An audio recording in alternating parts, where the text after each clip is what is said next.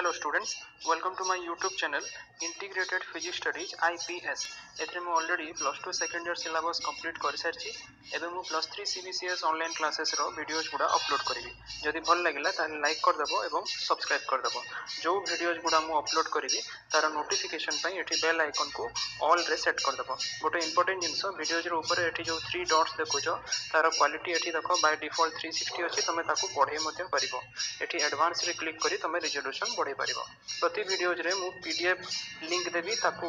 एठी drop down list रो तमे click करी डाउनलोड मध्ये करि परिबो पीडीएफ को लास्ट रे एठी जो मोर चैनल नेम अछि याकू क्लिक करी तमे एठी प्ले लिस्ट को जाई मु प्रति वीडियोज को unit wise as per syllabus सजाई के रखिथिबी तमे सर्च करि परिबो okay thank you. Hello students आज रो टॉपिक रे हमें गोटे नुआ टॉपिक स्टार्ट करिबा डिराक डेल्टा फंक्शन यार आज डेफिनेशन आउ रिप्रेजेंटेशन विषय रे पढ़िबा खास करी तम सिलेबस रे representation of Dirac delta function as a limit of Gaussian function आउ रेक्टेंगुलर फंक्शन अछि ओके सो फर्स्ट यार डेफिनेशन ता हमें देखिबा डिराक डेल्टा फंक्शन रो देखो जेमती इन केस ऑफ मैकेनिक्स हमें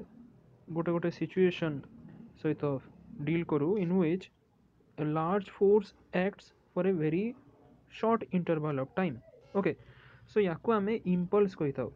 so this concept of impulse is frequently encountered in many situations so we can represent such cases with an impulse function which is nothing but the Dirac delta function and this is the symbol okay delta x so it is defined through the equation delta x is equal to 0 if x is not equal to 0 ଆଉ delta x ର value ହେବ infinity if x is equal to 0 ଆଉ integration ରେ याकू लिखि परिबा हमें integration from minus infinity to infinity delta x dx ର value ହେବ equal to 1 okay so the region of integration will include the point x equal to 0 also okay now a Dirac delta function is qualitatively it is meant as being 0 everywhere except at x equal to 0 where it is infinitely high x equal to 0 रे यारो value टा approach करिवो to infinity and the area between it and the x-axis is finite and equal to unity okay graph जो आम आपको देखा से भल भाव बुझी पार सो ये डेल्टा एक्स रो जो एरियाटा आसो ता तले आउ एक्स एक्सिस भितर तार वैल्यूटा इक्वल टू यूनिटी हम ओके अच्छा it is the limit of A sequence of function also if गोटे फंक्शन नेला F x such that it is an arbitrary function which is continuous at x equal to 0 ताले F x delta x is equal to 0 if x is not equal to 0 and we can write fx delta x actually एठी delta x एठी x रो bracket हबो okay T printing mistake अछि म edit कर देबी so we can write fx delta x to be equal to f0 delta x and as a result integration minus infinity to infinity fx delta x okay this is equal to f0 जेहेतु constant बाहर को पळे आसिला it is not a function of x so it is f0 integration minus infinity to infinity delta x dx आउ a integration row value टा equal to 1 हबो तेणु आसीगला result हमरो f0 also if we shift from x equal to 0 to x equal to a then the Dirac delta function is represented like this एठी याकू आमे लिखि परिबा delta x minus a jar value equal to 0 हबो if x is not equal to a and equal to infinity हबो if x is equal to a uh integration पकेले integration from minus infinity to infinity delta x minus a of dx is equal to 1 uh AE case रे आमे याकू लिखि परिबा integration minus infinity to infinity fx delta x minus a dx to be equal to fa आ गोटे जिनस भी मन रख ये जो integration रो आमे रेंज बा limit रखुछु it need not to be always from minus infinity to infinity but it may take any value finite value भी हे पारे about the singular point at which the delta function is not 0 in general आमे याको लेखि परिबा integration a minus alpha to a plus beta delta x minus a of dx to be equal to 1 for alpha and beta greater than 0. अब ये जो Dirac delta function delta x, it is not an analytic function, but it can be obtained as a limiting case of either analytic continuous or piecewise continuous function. Okay, so this is all about the definition of Dirac delta function. Now let us see the representation of Dirac delta function. So first representation आमे एठी गोटे जदि function नेला limit g tends to infinity sin gx by pi x, तो देखो at x tends to 0 E sin gx by pi x यार वैल्यूटा approach करिवो g by pi को, and its value will oscillate with a period of 2 pi by g when x is increasing. Okay, ताले यारो जदि आमे integration नेबा with limit from minus infinity to plus infinity ताले यारो वैल्यूटा equal to unity बा 1 हबो. Okay, integration minus infinity to infinity sin gx by pi x of dx is equal to 1. आ याको जे ऊपर आमे Dirac delta function रो definition पाइथिला ता सहित भी कंपेयर जदि करिबा ताले एई दुई स्टेटमेंट रु जणा पड़छि जे आमे याको लिखि परिबा ई डेल्टा फंक्शन को to be equal to limit g tends to infinity sin gx by pi x. Okay, number 2, suppose आमे गोटे इंटीग्रल नेला 1 by 2 pi integration minus infinity to infinity e to the power I g x dg. याको देखो एबे आमे express करि परिबा limit g tends to infinity 1 by 2 pi integration minus g to plus g. अच्छा, एठी आमे गोटे अलगा वेरिएबल नेला k. Okay, e to the power I k x dk. Okay, एबे याको इंटीग्रेट करले e to the power I k x row integration हबो e to the power I k x by I x. मन रखो एठी x variable नुह k होची variable. Okay, तेणु करी एठी तळे I x आसिला. सो एबे लिमिट आमे पुट कर दबा. सो देखो एठी आछि लिमिट पुट करला परे like this. So E format टाकू लक्ष्य करो, this is nothing but e to the power I theta minus e to the power minus I theta divided by 2i यार वैल्यू हुए equal to sin of theta. Okay, सो एठी आसी गला एटा sin gx divided by pi x. Okay, जोटा कि हमें पाइथिला delta function ऊपर. सो याकू लिखि परिबा delta x to be equal to 1 by 2 pi integration minus infinity to infinity exponential of I g x dg. Okay, ये equation टा हमें पाइला. एबे जदि रियल आउ इमेजिनरी पार्ट्स को हमें सेपरेट कर दबा ताले देखो 1 by 2 pi. Okay, e to the power I x माने cos x plus I sin x हुए. सो cos x रे आसला एटा रियल पार्ट टा which is equal to delta x. Uh imaginary part जोटा कि sin gx एठी हेबो इक्वल टू 0. ओके, अच्छा, तापरे एबे third one as a limit of Gaussian function. देखो गॉसियन फंक्शन विषय रे ऑलरेडी तमे पढिथिबो क्वांटम मैकेनिक्स रे. याको हमें रिप्रेजेंट करि परिबा as g sigma to be equal to 1 by sigma square root of 2 pi exponential of minus x dash square by 2 sigma square, such that यदि हमें यारो integration नउचु from minus infinity to infinity g sigma dx, then it will be equal to 1. That means a Gaussian curve ଆଉ x axis मझिरे जो area टा रहबो that will be equal to unity. ताहले आमे याकू relate करि परिबा डेल्टा फंक्शन सहित by the relation delta x minus x dash should be equal to limit sigma tends to 0 1 by sigma square root of 2 pi exponential minus x dash square by 2 sigma square. माने एठी आमे याकू limit as sigma tends to 0 g sigma x बोली लिखि परिबा. Okay, ताले याकू एबे हमें prove करिबा. सो देखो for this let us integrate the Gaussian function from minus infinity to infinity g sigma dx. so यार वैल्यू हमें पुट करला जोटा हमें g sigma रो वैल्यू पाइछु. एबे कोन करबा याकू रिप्लेस करबा ए जो x minus x dash by